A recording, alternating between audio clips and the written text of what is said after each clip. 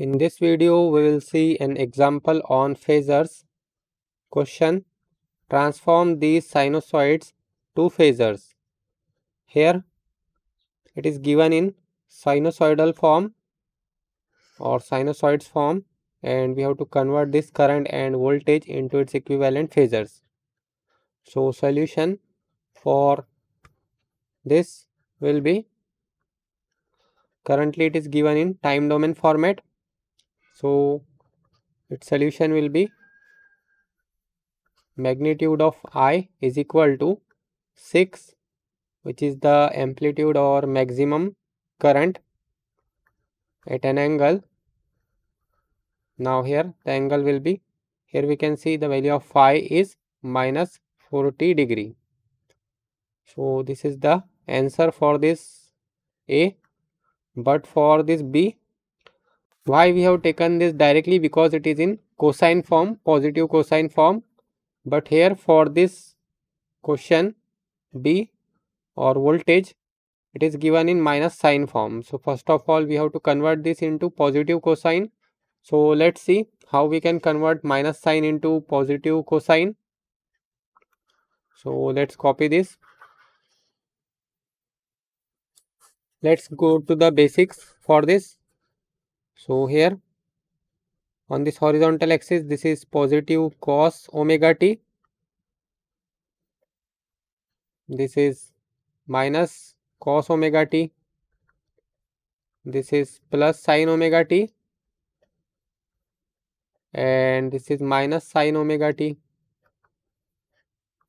Now we want to convert minus sine into this minus sine into plus cos. So if we go from here to here, the phasor rotate in this direction. So it is the direction of rotation.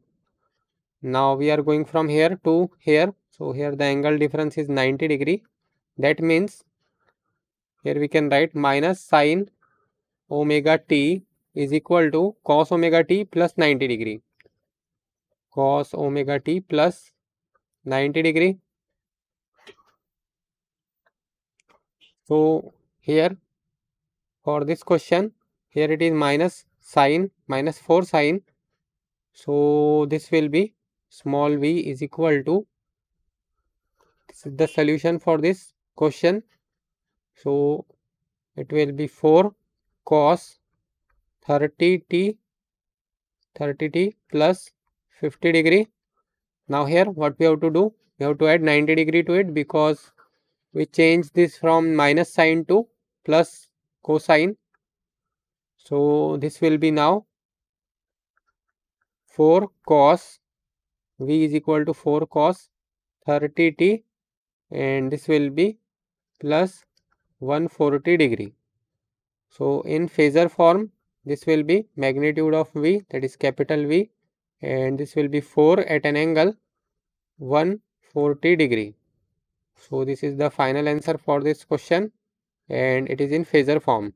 Here the value of omega is 30, and here the value of omega is 50 radian per second. So this is how we can transform these phasors. We can transform these sinusoids to phasors. Don't forget to share to this video, and thanks for watching.